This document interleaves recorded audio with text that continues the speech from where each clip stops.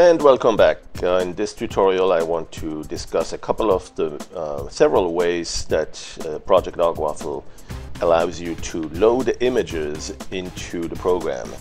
I'm talking about existing files, images that perhaps you took from a digital camera. So here's an example of a top shot of a coffee mug I just took this morning. And in fact, this one is in our, not in our program, but in a very popular program called Irfanview that I highly recommend also as a companion to Dogwaffle.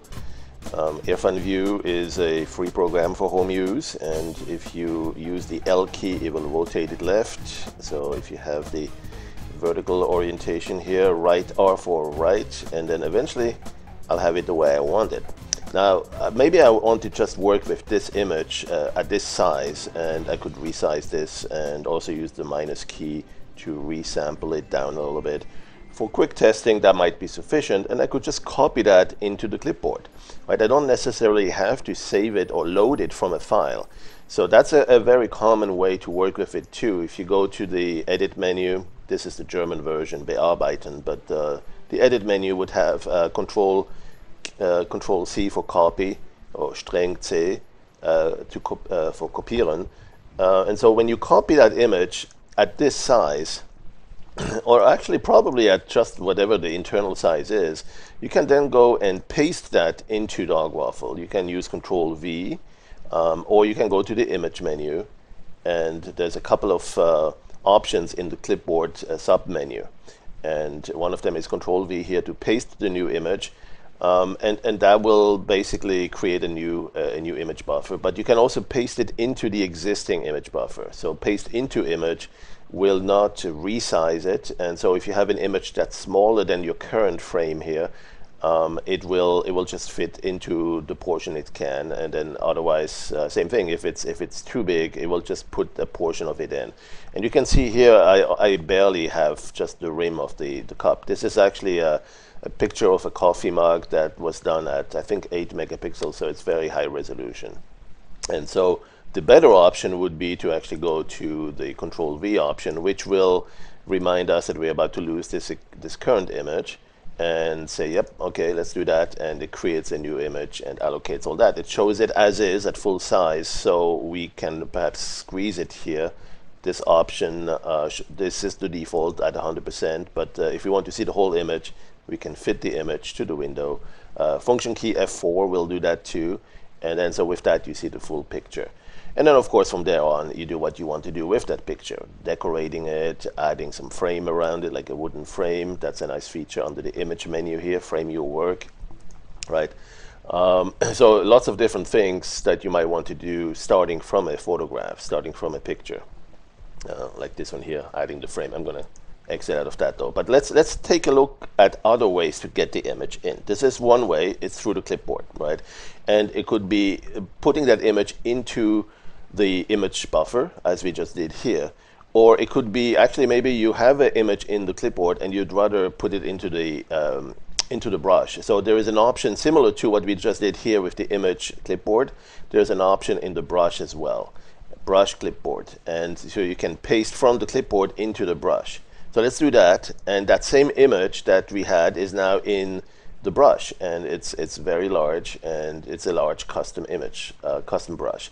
So I can set the opacity of the brush to full, so I see it fully opaque, and that's really a technique that we use to stamp it down if we have that image and we want to stamp it down somewhere.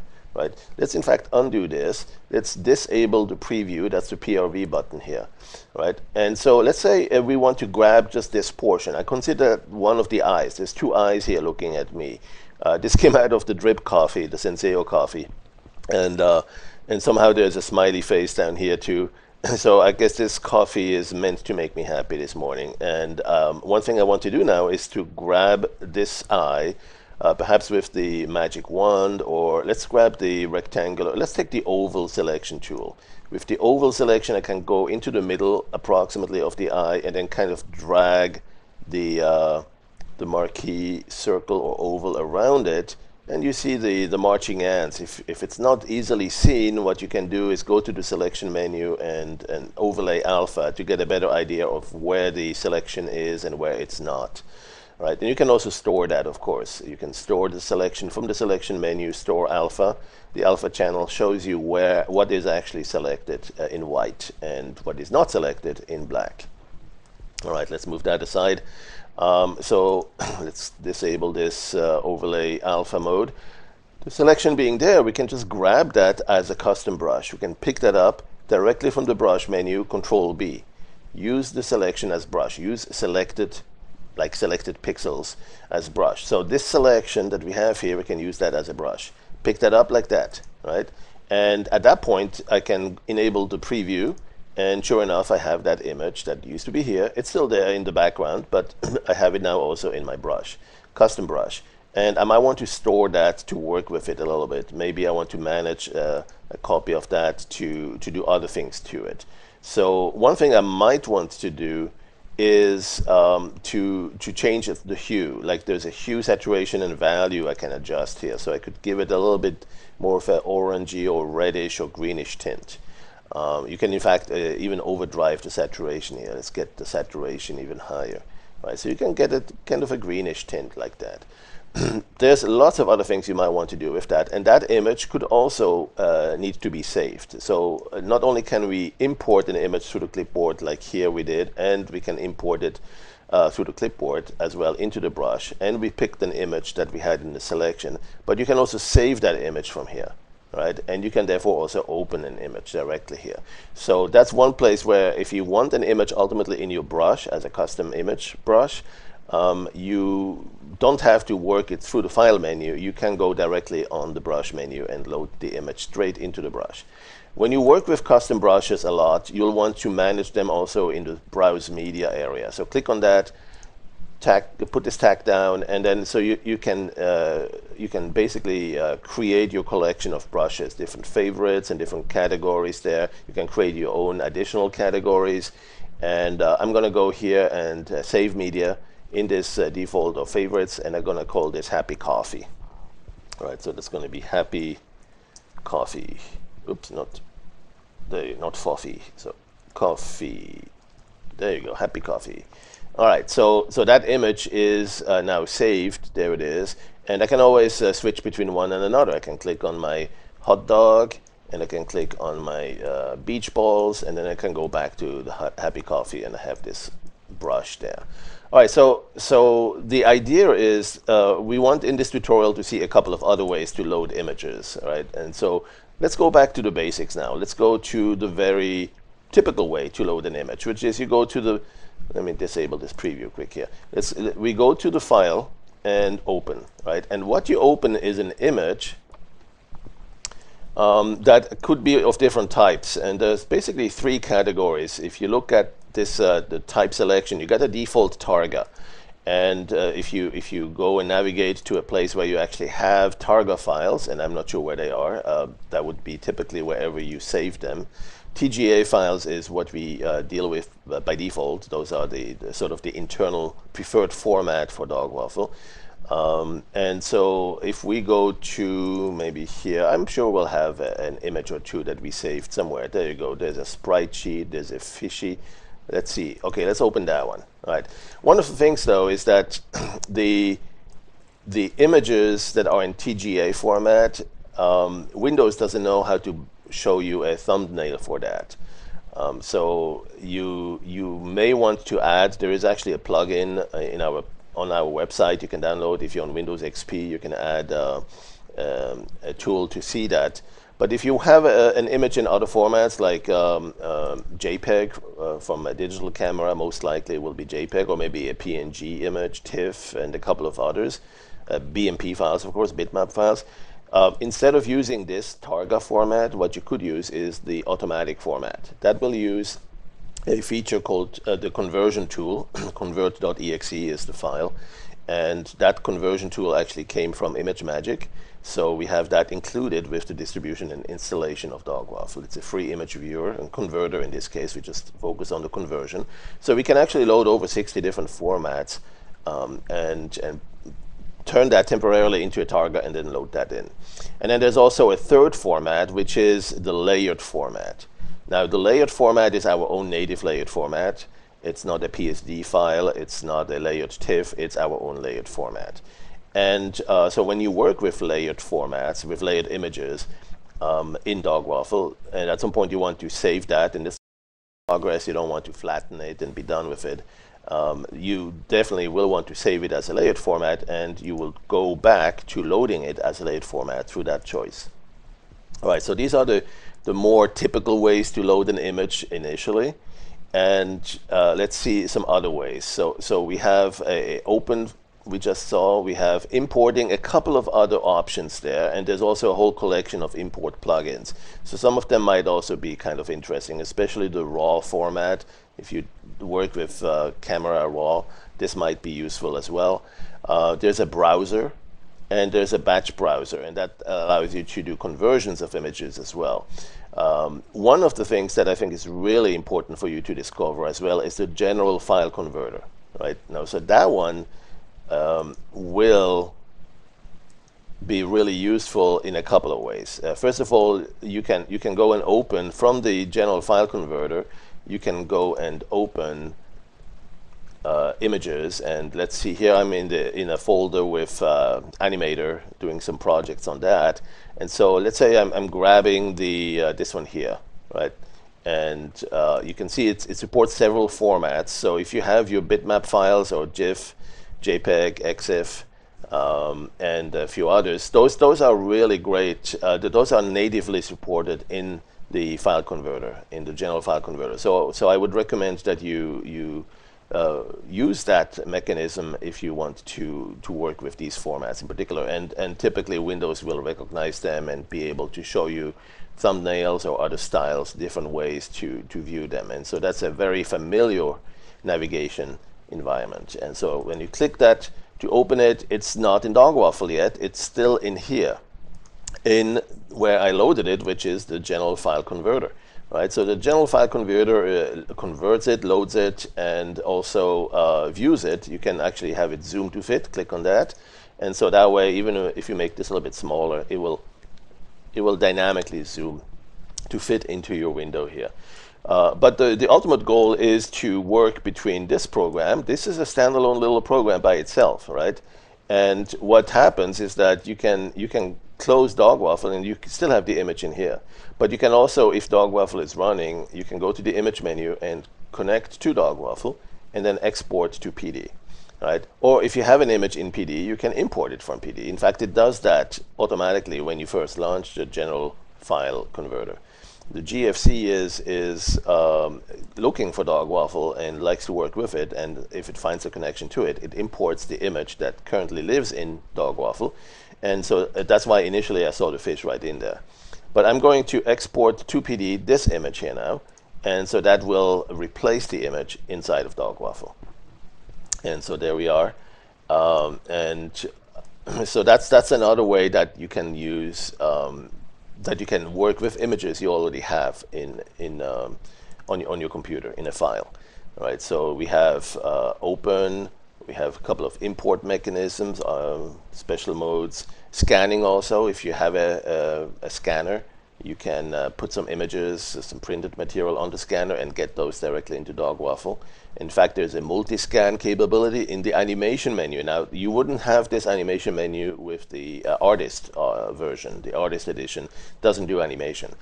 But the Howler edition, PD Pro Howler, you do definitely have that, and you do have the ability to do multiple scans, to scan multiple images. Now, that's actually something you will see right here as an option to scan frames. Let's say you already have frames, images, but multiple ones of those, right? Sequences, a sequence of images. You can load that here, load sequence, right? So with load sequence, you'll basically navigate through your folders to find the folder containing multiple images. And once you have identified that folder, you'll see a bunch of images. Again, here you can also select what type of images you're particularly looking for, either any images, all of them, or just something specific like maybe a JPEG. And so let's go look for, I think I have a folder on the E drive under, let's click Animator, and it might be under Pics. No, those are singles. Rendered maybe. No, textures. I forget where they are. Well, there's something hairy thing, but these are individuals. I don't think I rendered those as a sequence. Well, maybe I did. Look at that. Oh, 1, 2, 3, 4. This could be. Hard to say. You know, you really want to know what it is you're working with and where they are, where those images are. I thought I had something like a sequence of more images, but let's take this. Why not? So post images, I have an image number 1, and then a bunch of others, 2, 3, 4, 5, 6, 7, 8, 9, and 10. So I have a total of 10 images, and I'll assume they're all the same size. They better be, right? That's a condition for this importer to load the image sequence, is that they all should be the same dimensions, like 640 by 480 or 1024 by 768. Whatever the dimension is, they should all have the same dimensions. And that normally happens automatically. Let's say this is a rendered animation from maybe a 3D walk sequence in Poser or some 3D program of any type. Typically, they all will have the same dimensions. So I'll click the first one, and actually I click and drag. And what happens is that it selects which ones you want to load. Right? So you need to select at least 2 because we're talking about an animation, and it's not really much of an animation if you only pick 1. So make sure you select at least 2 if you want to preview that and see if it, you know, what it looks like, and you don't want to necessarily wait for all of them to be loaded. So let's see if we do. Oh, and you know what? I just had an idea. Maybe the reason why I don't see that longer sequence is that they're in a different format. Maybe they're PNGs. Let's go back here on the pictures. Models, where did I render those? You know, let's see them all. That's really what you should do what I should do when I don't remember where I put them, right? But maybe I'm wrong. Maybe that's all there is. There's a bunch of AVI files here. Those we can load too, but that would not be through the load sequence. That would be through the load AVI option. So let's see. Yeah, looks like I'm stuck with those JPEGs. All right, so let's go back. Doesn't matter. That's the only thing I have here, but I can filter it to that. And let's go with just 3 images and load that selected group of images. And so one after the other, these images are being imported, and you now have 3 images there, right? So let's say we want them all. Well, let's just go back to animation, load sequence, and it remembers where we were last. It also remembers our last selection. It still shows them highlighted. Right, so that makes it a little bit faster and easier, more convenient. And now we can have all of these selected and load that selection. This will replace the animation. Let's go and load those. So now we have 10 images loaded one by one. All right, and so that's an idea. That's an example of how another mechanism by which you can load images that are on a file. In a folder. Maybe you have a camera, like a digital camera, where you can record a whole sequence. Like on my Android phone, I can press once and then it records a whole batch of images, like a fire sequence, and then that way you have maybe 30 frames or more. You know, maybe you have a video like an MP4 that you converted, that you extracted the frames from, and that's a really typical way to load it, is to load it as a sequence. We have one more to explore, and that's to load an AVI. If you have an AVI file, maybe it's a short clip, you know, maybe it's something very short, but one of the frames in there, you know, you're gonna like and you want to keep. And by the way, here is sequence 1. I don't know why I couldn't see that. That's really what I think I was interested in seeing initially. We'll go back to that. No, you know what? Let's do that right now. Let's go back because I want to see if that's where I was or where I should have been. So let's load sequence, and I am under rendered is where I saw that. I'm not seeing that. That is too odd. Oh, maybe it's in a different folder. It's this one. There you go.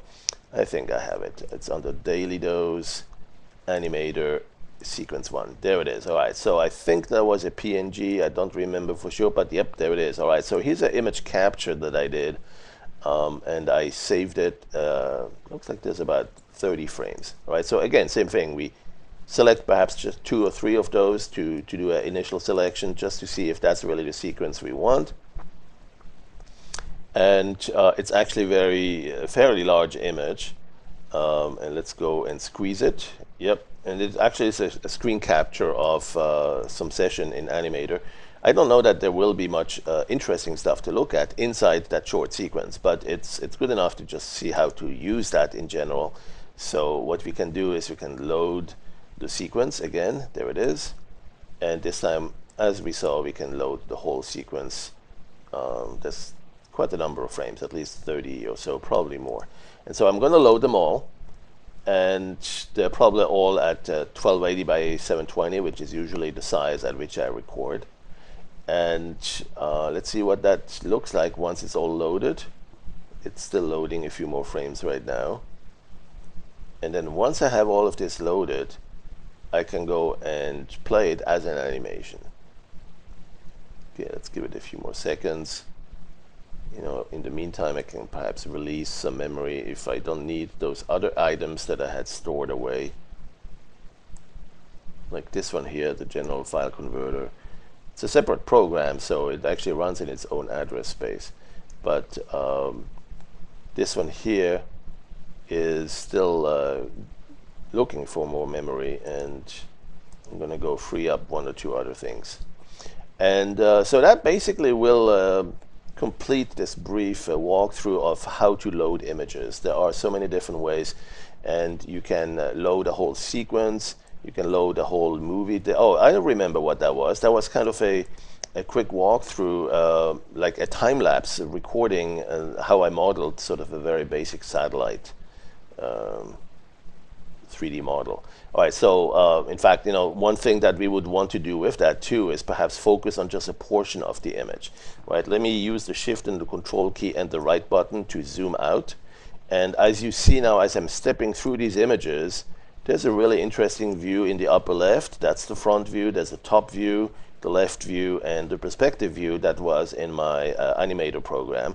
So in the animator program, maybe I'm interested in just the perspective view. Maybe I just want to capture that. So what I'm going to do is create a mask, a selection mask, and that's under the image menu. No, excuse me, that's under here, this one, this tool, the rectangle to alpha. I'm going to select about this much, right, and about this much here. All right, and so that selection, I can highlight it here, showing the overlay a little bit. So sure enough, we have the pink non-selected and the clear view full color selected. And I'm going to just crop to that image. I'm going to crop not just this one image, but actually every image across the animation is going to be cropped that way. So let's go crop to selection. There you go. And so that way I get a much smaller image, focusing on just that part in the lower right quadrant. And it's going to keep that on every single, across single frames. And so now I see just that animation. And there's perhaps one more thing I could do is make sure that before I save this, that the image dimensions are not odd, that they are actually at least even numbers, but maybe multiples of 4 or 8. Because if I save this ever back to an AVI or some other video formats, some of these video formats don't like odd dimensions. So if I go to image info, I can see when I cropped it, how did I, accidentally crop it? You don't really control the exact pixel value there unless you look for the numbers it's showing during the selection. So the buffer width 760, wow, that's a nice round number. That's good and even. Let's keep it that way. 384 is probably fine too. Let's just keep it that way. But I mean, I could resample that image, resample, and 760 by 380. If I wanted, I could go and perhaps not constrain it and squeeze it vertically a little bit. Not ideal, but if it's only by 2 or so pixels, let's say if I go to 386, it's not going to hurt it too much, and it's barely going to be noticeable that there is a bit of a squeeze or an expansion in one axis direction, and so it's just fine. But that's really something you only need to do if you notice that there's something wrong later when you save it as an AVI file. Because when you save it as an AVI file, most of the time it'll be fine, but sometimes you have some odd dimensions, and the codec that you're using on that AVI may not be happy with those dimensions. All right, so how is this loading an image? This tutorial is also about, supposed to be about loading images, right? Well, the thing is, this is a whole sequence of images. This was an AVI file, or image sequence. If it's an AVI, same thing. You have movies basically containing, frame sequences, and you can extract them. You can look at them and then finally decide which one you really want to keep. Okay, maybe it's this one, all right? So this image I'm interested in. Well, let's just grab a snapshot of that. Let's store a copy of that, store image copy, And what I'm going to do next is just to put that back into the whole framework here and dismiss the animation that way. I'm going to go and replace the existing image, creates a new image. And so that says, oh, wait, we want to replace the existing buffer, and it actually replaces the whole animation. All right. So, or does it? Oh, no, no, look at that. It actually replaces just that one image. Silly me. All right. Been proven wrong again. Well, what we'll do next, though, is to free this animation then, because we could do that explicitly as well. I thought it was going to do that for me, but you know, I'll just do that explicitly. I'm going to say animation free. There it is. Right, free the animation. And so now I have just one frame, and I can put this thing in. Just click it, and it puts that there. All right, so that image is now the one we're working with. And so that shows yet another way that we were able to load an image from file, even though that was a whole image sequence. But we identified from that sequence which image we really like, and then we deleted the animation and put this one image in there. So that's another scenario that you'll see a lot. Now, sometimes you'll have to make some changes in what's in that image. Like you see a white line at the top, maybe you want to remove that. Well, one way to do that is to crop it again and eliminate or get out of that area.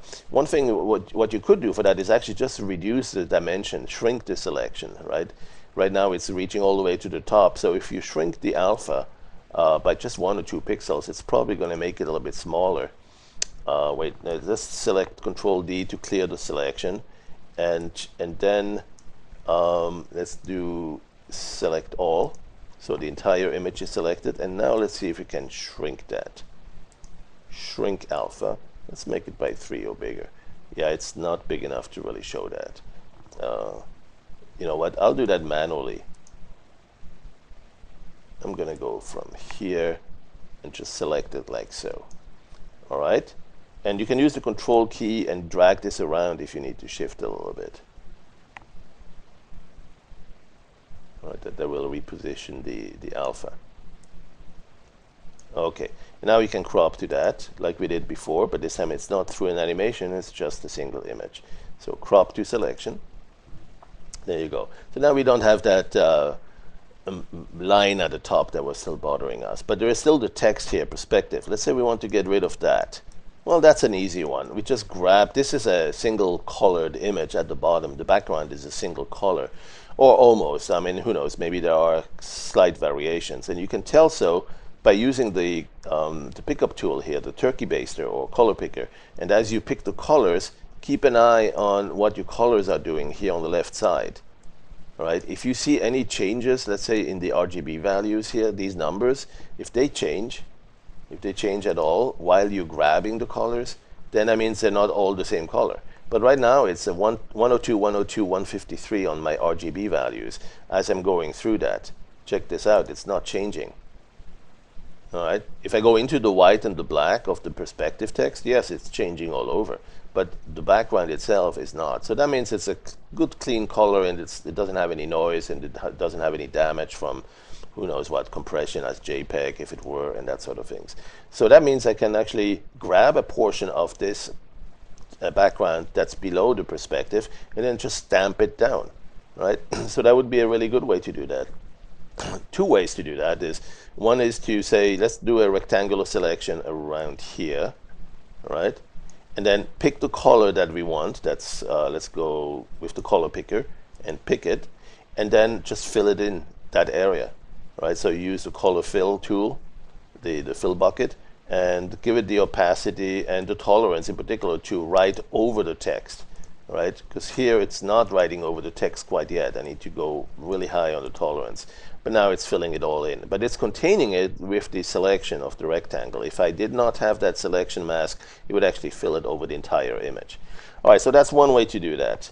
What else can we do to erase that that text? Well, one way that we can do, this is a paint program, so let's think through the brush, right, with the paint brush.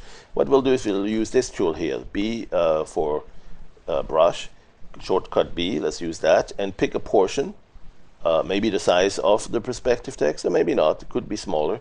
And then with the preview on, we can go to the brush tool, preview on, and we can see it right there, right? And so we'll just stamp it down, and you stamp it down 2, 3, 4 times and you're done.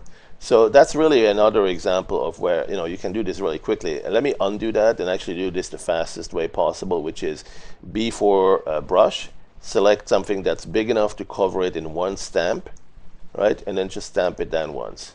And oh, I didn't have full opacity, I guess, or something else prevented it from totally erasing it. So that, you may need to go over it once or twice. But the idea is, in the end, you don't see the text anymore. All right, Control D to clear the selection mask.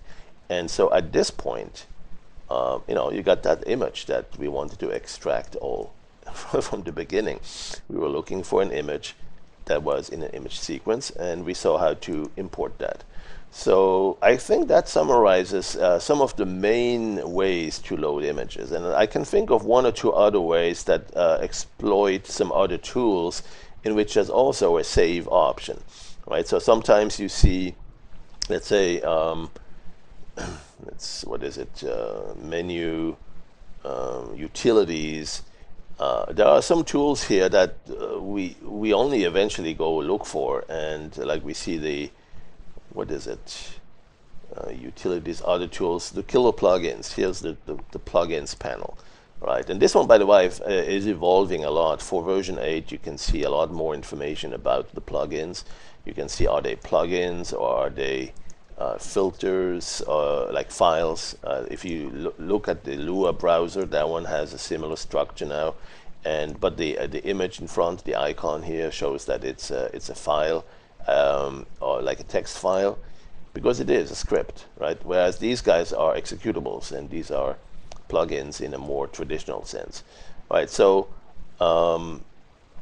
there are plugins that allow you to also image or save an image, you know, and sometimes you'll find that they can also load an image. So there's yet another way that you can load an image. All right. So basically, I guess the short version of this tutorial is to remember that file is not the only place where you can open a file.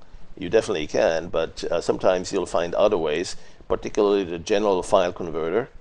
And then other ways in the animation menu, in the brush menu, in the image menu, where you can also access your images, your files.